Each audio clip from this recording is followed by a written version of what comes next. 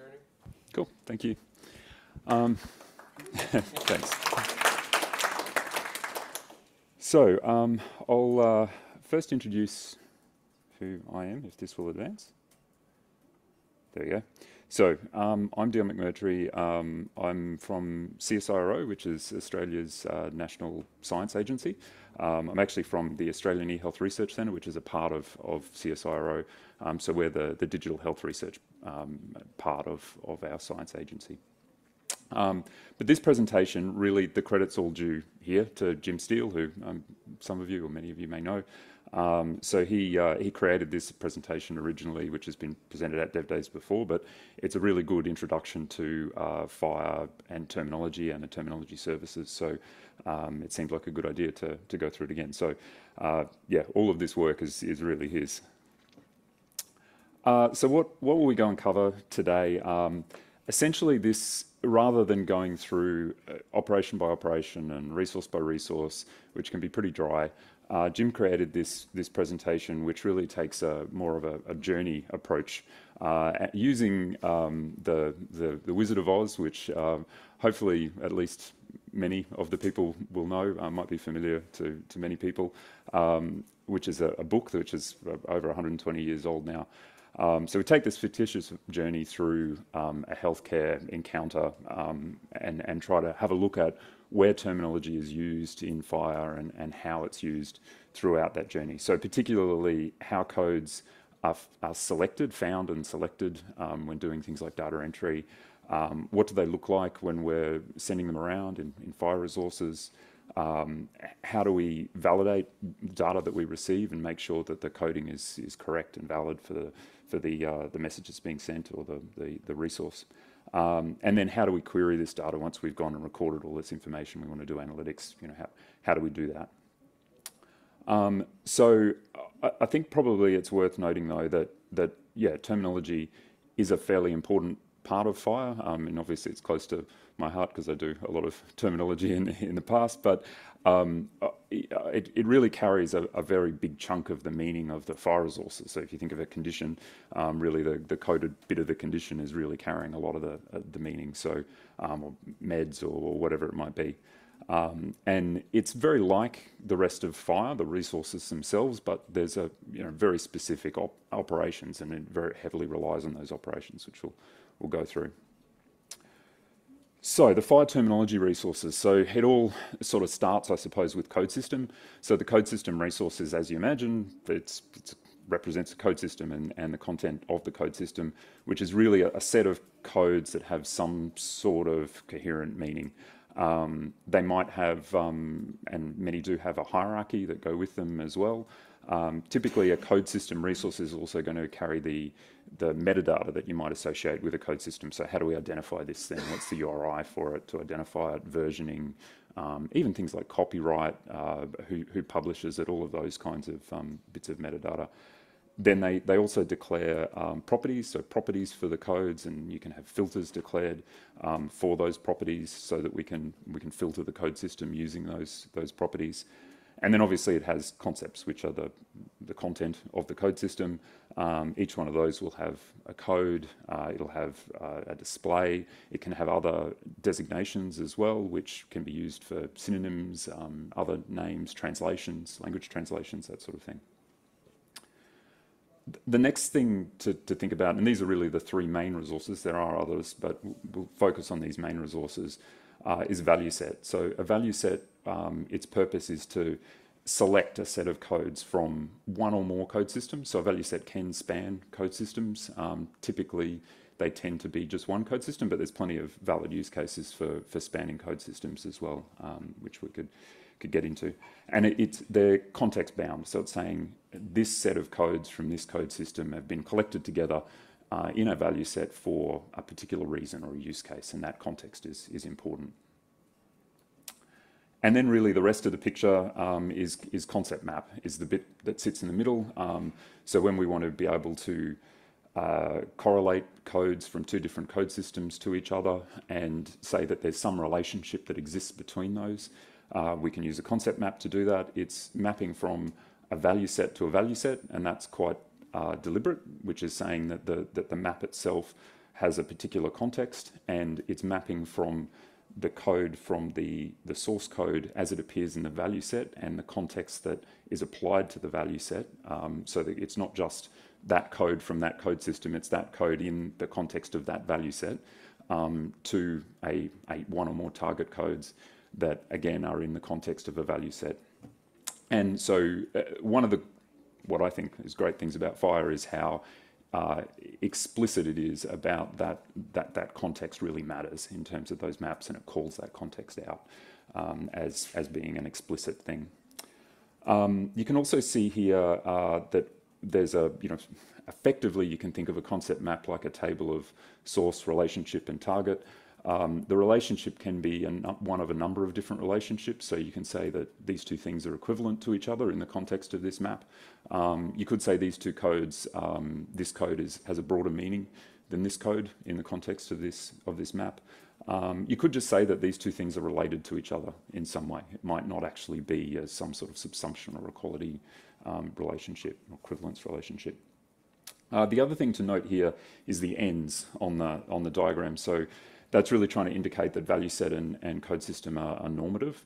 A concept map is not, and in fact in R5 it has gone through some relatively significant changes, and whereas code system and value set have been relatively stable for a while now.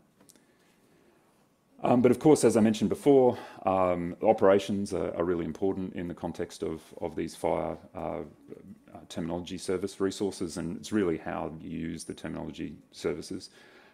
So code system has lookup, which is really tell me about this code, tell me about what you know server about this particular code.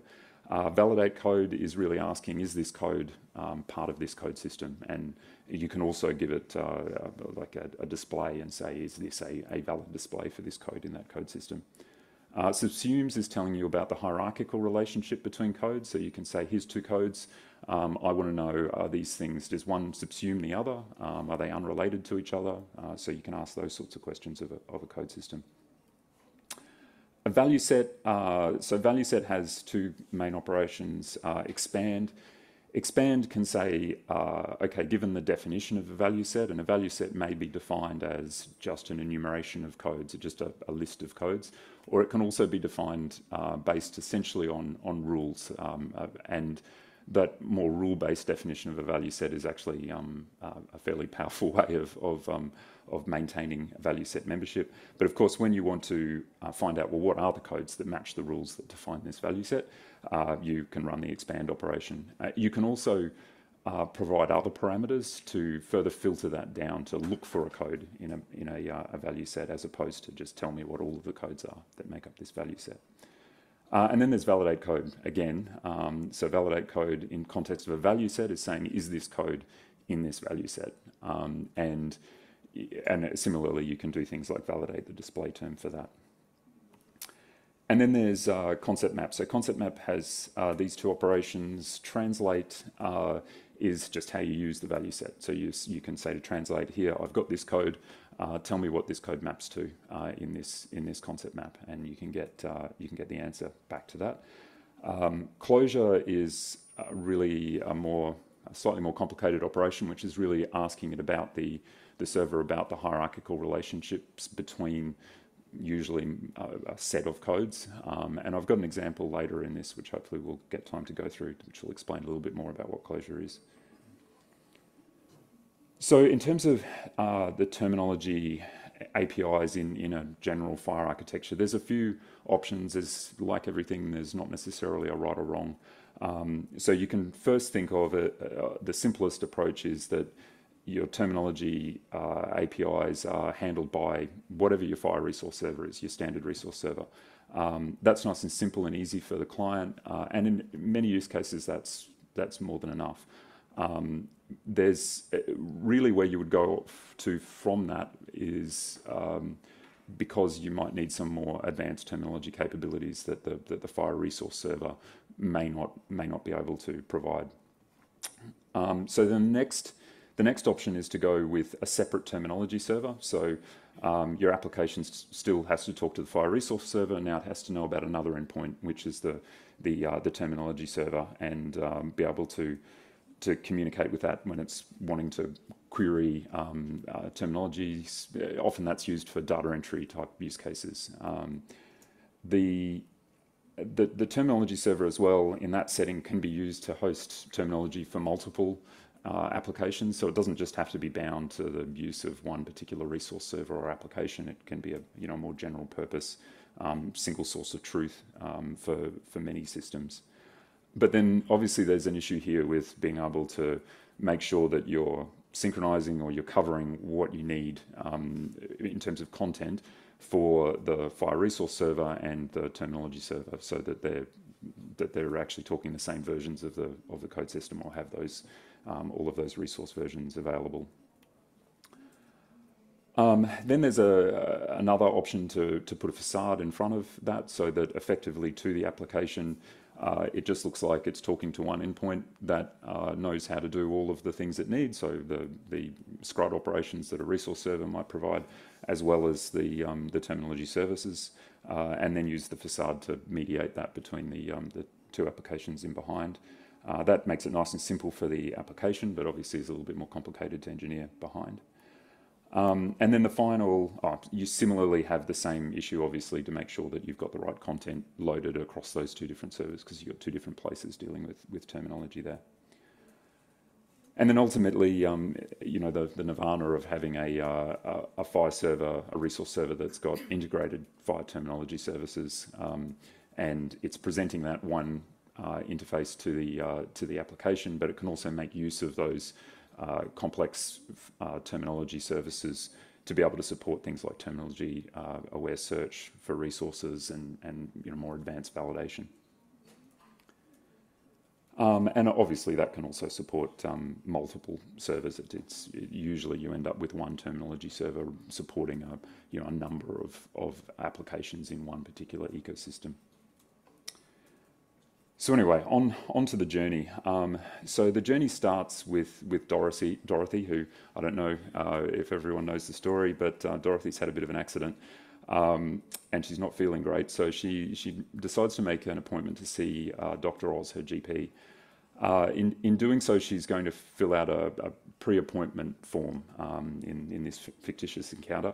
And in doing that, she's filled out some basic demographics, so her age, gender, the reason for visit. So you can see here she's searched for and found accident caused by tornado as the reason she's maybe not feeling so great. And then she's also provided some information there about some other family members or friends in this case that have conditions that might be relevant to her particular condition. So we'll go through and have a look at how the terminology server supports each one of these bits. So the first simple example is gender. So how does the application know what options to provide for gender? So we can use the expand operation on value set, and we're specifying the URL because the application knows this is the identifier effectively in FHIR of the value set resource that it needs to expand to get the options to provide to someone filling out the gender. And so the response that comes back is actually a value set resource. This is one of those strange things in FHIR, in that you've got this sort of split personality in value set, in that the value set can represent the definition of a value set, where it will have a compose element that specifies either the list of codes that are in it or the set of rules that need to be evaluated to determine the codes that are in the value set. And in this case, it can also be a response, which is an expansion, which contains the set of codes that are valid for the expansion of the value set given the parameters that have been passed to the server. Now in this case we haven't passed it any parameters other than the value set, so we're saying just tell us what codes are in this value set. But we can filter that down, and we'll have a look at that in an example. So the next example, and this is one of my favorites, is where we're asking the terminology server to expand a value set so that we can fill in a particular element. But instead of the client knowing which value set to use for that. We're actually saying this is the context for this particular value set expansion, where we're saying this is the element that we're going to try and fill in, the family member history relationship. Terminology server, you've got the structure definitions, you know what's bound to that. Expand whatever the right value set is and give me the response, is essentially what we're saying. Which means that the client doesn't need to have all of that configured into it, which you can sort of decouple that and configure that into the terminology server, which is quite nice. And this can work with profiles as well, obviously. It doesn't just have to be the base specification. And so the same thing comes back. It's a value set resource with an expansion. Interestingly, in this, you can see there that it includes the URL of the value set that actually got expanded. So now we know what is bound to that element. And you can see here it's returned 105 total codes that are in this particular value set. So the next example is where Dorothy was trying to enter the reason for her visit. Now this, we're going to use the same method of using the context of saying we're trying to fill in the reason code in the encounter resource. But now we're providing, it's not really practical to say to it, give me all of the codes that are in this particular value set, and I'll figure out client side how to deal with rendering that, because this can be, for this value set, could be hundreds of thousands of codes. So what we're doing is saying, well, Dorothy's typed ACC space TOR, and we're saying to the terminology server, given that, you go and figure out what the most relevant codes are from that value set and return them to me in a relevance ranked order, so that I can render them to the user.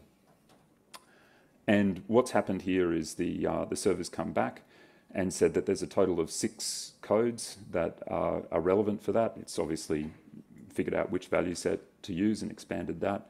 And the top result here is accident caused by tornado.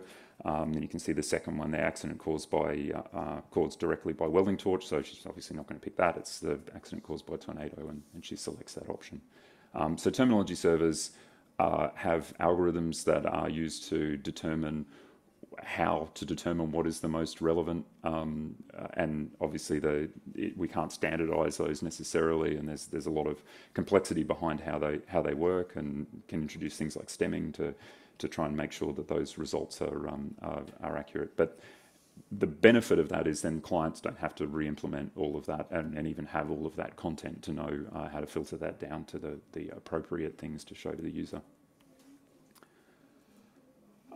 So once we've got all of that information and we're wanting to record that, we've recorded that in the database, we're wanting to send that as a resource. So the result of this particular thing, there might be a few resources involved. There'll be a patient resource, obviously, and there'll be some family member history resources. There'll be an encounter resource.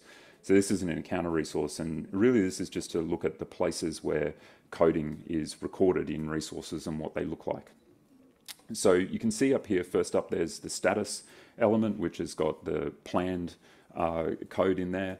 So there's, you can see here, there's nothing saying what code system that comes from. That's because the specification's already narrowed that down to say that this particular code must be from this code system. There's no need to re-say it, because that's the only code system that could be used in that particular code element. And that's what code elements look like.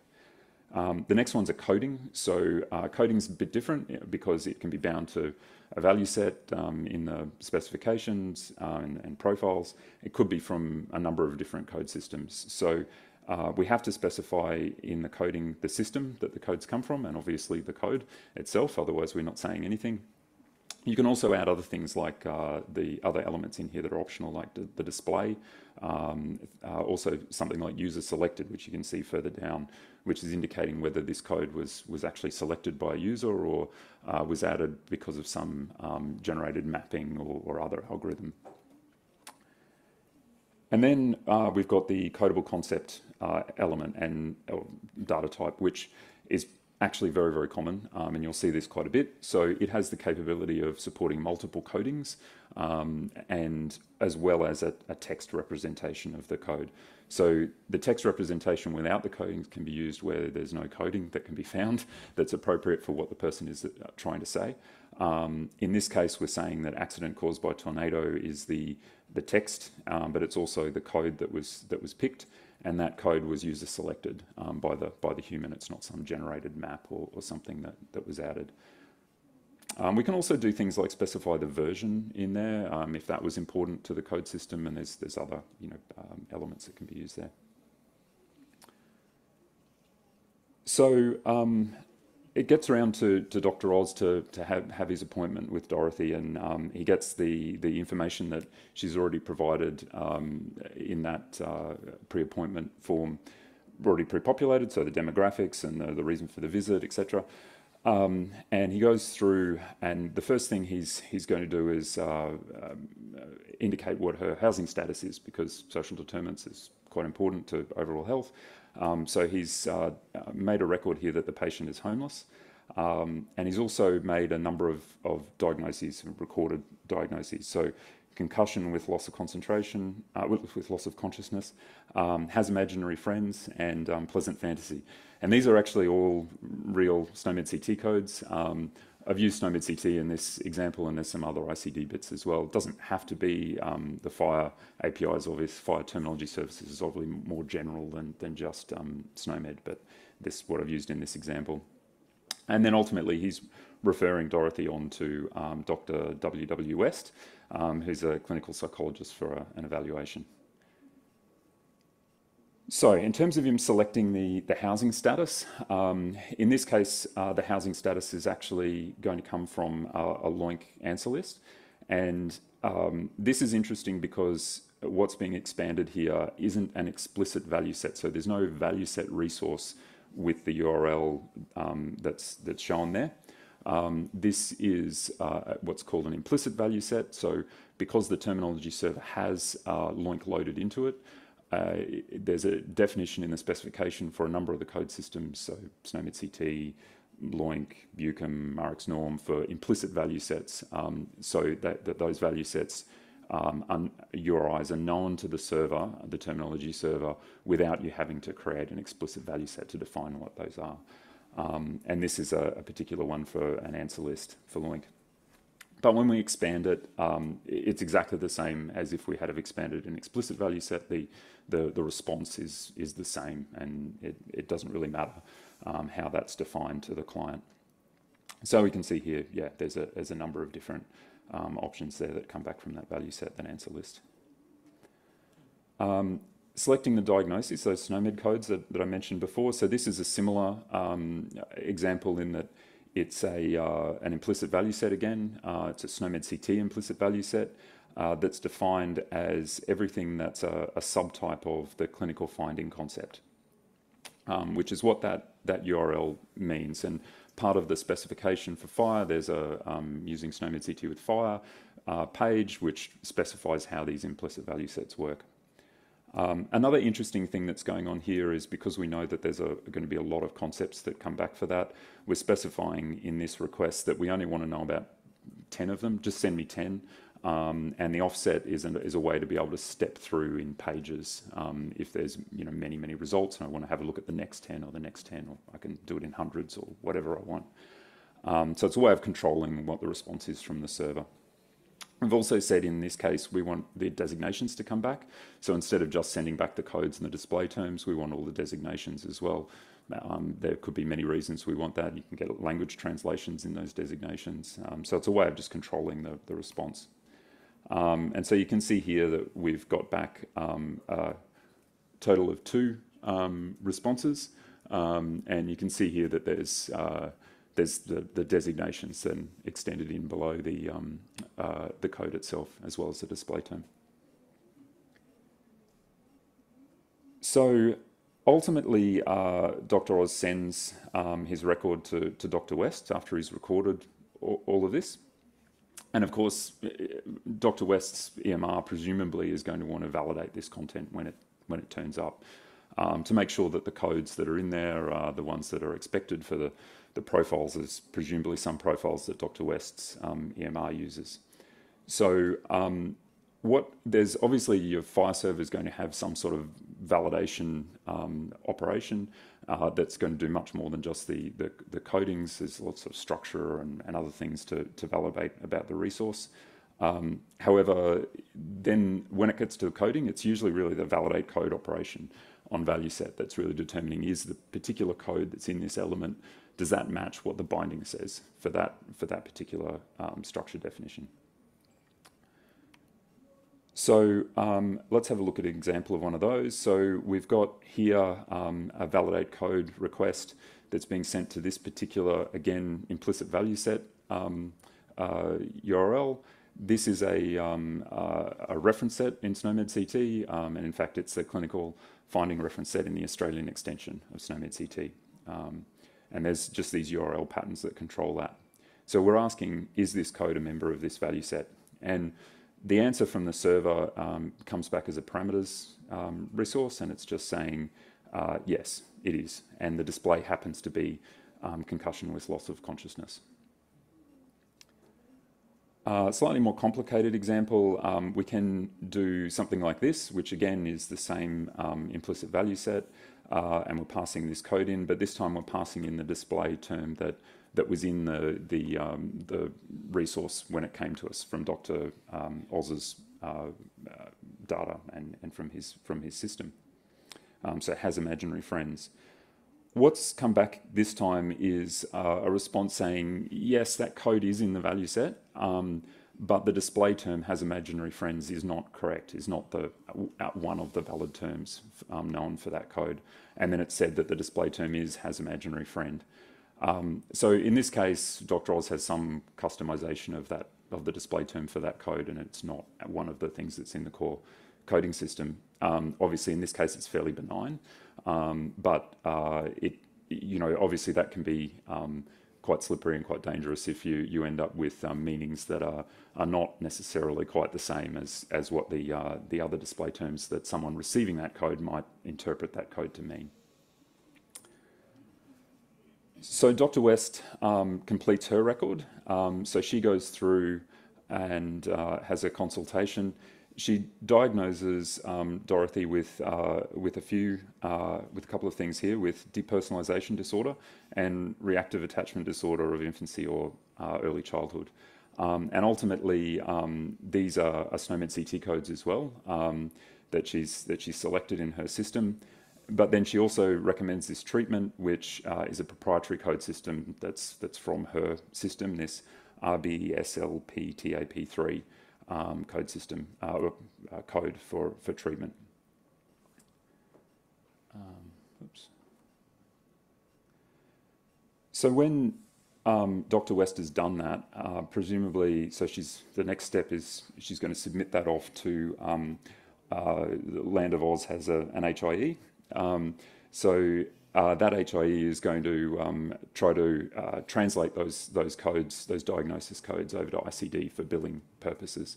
So the HIE have their own map between SNOMED CT and ICD for this particular purpose. There's no real generic map between SNOMED and ICD, and really these become quite purpose-specific things. So this is gone through their map. The first two codes translate okay. You can see there the concussion code and depersonalization, derealization syndrome. But then the next two codes don't. So maybe we'll have a look at what's going on there and what the resolution to that might be. So first, having a look at a mapping, we're going to use the translate operation to use the map that the HIE has. And so we've specified the particular map that we want to use. We've said that the code that that the target code system, target value set that we're looking for is all codes that are from the ICD-10 code system. That's what that target URI means from value set. And then we've passed in the code. And the response that we get back from the server is a response that says, yes, true, there is a match. There is some sort of match between those codes. and what it's returned here is a match to the S06.0 code, which means concussion. And in the context of this map, you can see the relationship that it's saying that exists between those is one of equivalence for the purposes of this map.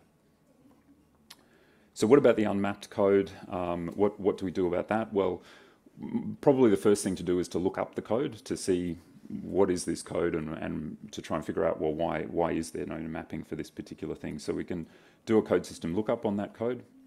And what we get back when we do a code system lookup like that, where we haven't passed in any parameters, there is a number of parameters we can pass in to control the response we get back from the server. In this case, we haven't provided any of those, so the server's allowed to respond with whatever it thinks is the most relevant information to give you. And in this case, it is actually fairly relevant. So probably the most interesting thing to look at here out of all of these properties that's been passed in, you can see that the code is inactive. So inactive is true for this code. So the code's been inactivated, which is probably why it's not in the map. So one of the interesting, cool, good things about SNOMED-CT, which is a bit unusual for other code systems, is it actually comes with data in its distributions which tell you about replacements or possible replacements for codes that have been inactivated. And those are actually in the specification as well as implicit concept maps. So SNOMED-CT has not just implicit value sets in FHIR, but it has implicit concept maps as well, which is one of these. And they're known in SNOMED-CT as historical association reference sets, maps essentially. And this is what this URL is for one of those. It's an implicit concept map. So what we're saying to the server is use SNOMED-CT's implicit concept map for historical association to find out what the replacement is, if there is one, for this particular code in SNOMED. And what it's responded with is, yes, there's a match. And in fact, there's two matches for this particular code. And it's said that the relationship here is inexact. And we've got one concept here, which is reactive attachment disorder of infancy. If you remember the code before, it was of infancy or early childhood. So what's happened to this code is it's been retired and split into one code for infancy, one code for early childhood, and that's where that's gone. So moving on to the next stage. So once you've collected all this data and you want to do something with it, so we'll have a look at Glinda Goodwitch. She's a researcher and she's looking for treatment pathways for mental illness in the land of Oz. So she's looking for patients with some sort of mental health condition so that she can start to select a cohort. So she starts with all of the SET codes that are descendants of mental illness to try to select that. However, once she's done that, she sort of sees that she's actually got way too many drunken munchkins. So there's too many alcohol-related mental illness codes that fall underneath that hierarchy. And there's also, she's not really interested in intellectual disabilities for this particular study. So what she's really got to do at that point is make her own value set to define, well, what is the set of codes that she's interested in? So for making a value set, we've got 4 key building blocks. We can use criteria that say we'll include all of the codes in this code system. We can use value sets, so we can say include or exclude all of the codes in this particular other value set. We can use specific codes, so we can just list the codes that we're interested in, or we can use filters on the properties of the codes. So before we looked at, there was an inactive property, so we could exclude inactive codes if we wanted to. And on top of that, to give us a bit more expressive power, we've got the ability to use sort of and or, so intersection and union. So if you include a multiple statements together in the one include segment or exclude segment, you're saying and. So in an example, you want only the members of a particular value set and they must satisfy a particular filter. Or if you put them in separate includes, you can say, I want everything from this value set as well as things that include this, match this particular filter. And just to make the whole thing deterministic, we process all of the includes before we process the excludes. So it's a deterministic result. So this is the value set that she comes up with. So the first code at the top here, she's saying include all things that are some subtype of mental illness underneath this, and then exclude. The next one is saying exclude the intellectual disability codes, all of those. The next bit's a bit of expression constraint language from SNOMED CT, which is quite a powerful tool, and it's saying that you want to exclude all mental illnesses, all types of mental illnesses that have some sort of association with a drug or medicament, and also exclude the mental illnesses that are associated in some way with alcohol. So ultimately, she can narrow down to very specifically what it is she's trying to say. When we move on to Glinda's FHIR server, so hopefully it'd be really awesome if Glinda's FHIR server actually supports these kinds of searches. So she can search, the first one here is saying, find me the patients that have some condition resource where the subject of that condition is a code that is below or some subtype of this particular code, which is again our mental illness code. So she can just go straight to making that query of a FHIR server. Now, in terms of how we're going to do that, so Glinda's server might use the closure operation we talked about before to maintain a cache of the subsumption relationship between the codes to be able to join that to its data internally. Might have some virtualized tables that are doing that and sync periodically. The other type of query there is finding all the patients that have some kind of condition that the code is in a particular value set, so in Glinda's value set. So she's saying, find me all the patients that have a condition that's in this value set. And that's really what she's trying to say. Unfortunately, there's no real way to manage that nicely like the closure operation does. So there's a few strategies the server could use, but we're running short of time, so I might be able to have to go into that later if anyone's interested in that. Very quickly, closure operation, because I'm short on time, is kind of a stateful operation that you can have this sort of conversation with the terminology server.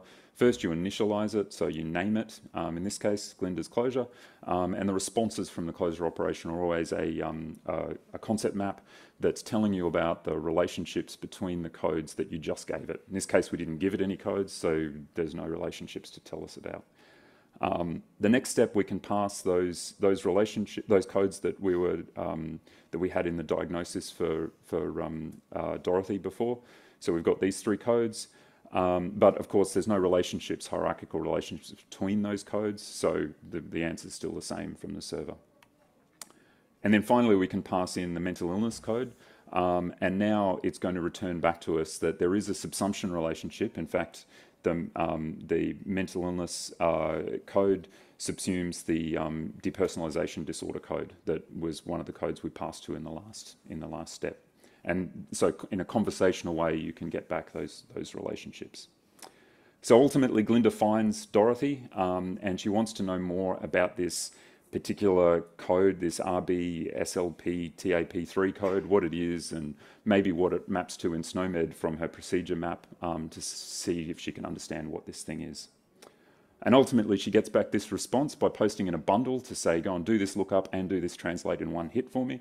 And so the thing that she gets back from the procedure code is to find out, well, yes, that procedure code means tap your Ruby slippers 3 times and say there's no place like home.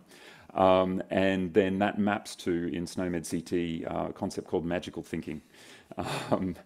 So ultimately, Glinda looks into the outcome, finds out that worked really, really well for Dorothy, and builds a treatment plan around that, and everyone's really pleased. So what have we been through? Hopefully we've been through all of these terminology operations and what they mean in FHIR. So expand, you can look up all the codes that are in a value set, and you can search for a particular code, responding to some sort of type ahead request that some user's making. You can validate a code, whether it's in a value set, matches a binding that you're trying to validate data for. You can translate codes from one code system to another using a translate operation. You can look up codes, so you can look up more data about a particular code and what its properties are. Did a quick example of making your own value set. It's a really important part of the spec, and we looked at doing that for analytics to try and query out data, but you can obviously want to do that for profiling as well, to narrow down the codes for the particular use case that you've got to make sure you're exchanging the right stuff.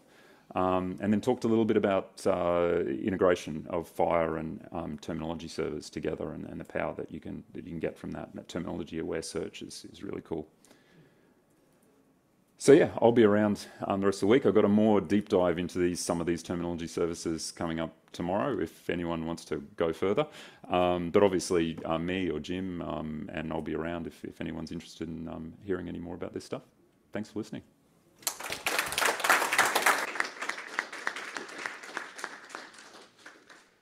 Thanks, Dion. We'll take 1 or 2 questions, squeeze out 1 or 2 minutes here. Jörg Bleu from Switzerland. I see 2 problems. One is an issue if you validate display names. I think you have problems with support of different languages, meaning that if I have a display name in German as a sender and the receiver has the need to display the same code in French, so you cannot validate the display names. You can, obviously it's optional as to whether you validate the display name or not. You don't have to pass it and you don't have to validate it. If the terminology server knows about it though, in the context of the value set that you've got, it can determine what are the valid display names for that. And you can actually use code system supplements to engage multiple different language translations for a code. So it can in fact know that if you give the terminology server that information, and that use case can be supported. And the second issue is the answer of historical relationship. I mean, if I have a patient with the document which is 10 years old, what I want to know as a receiver is what the sender meant when he coded, and not that's a relationship which is now split up in 10 different codes. Yeah, and I mean, I think it really, there's multiple ways of handling it. This is just an example, I suppose. So the map, for example, could have had that inactive code still in it, mapped to whatever with the appropriate ICD code is for that. Obviously, this is just an example, but yeah, you would expect to use that original inactive code. You may still want to pass it through those historical association maps, though, to trigger, for example, more up-to-date decision support, which is based off the newer codes.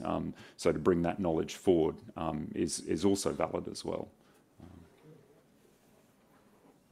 Any other questions? Maybe one more. Okay, thank you. No worries. Thanks.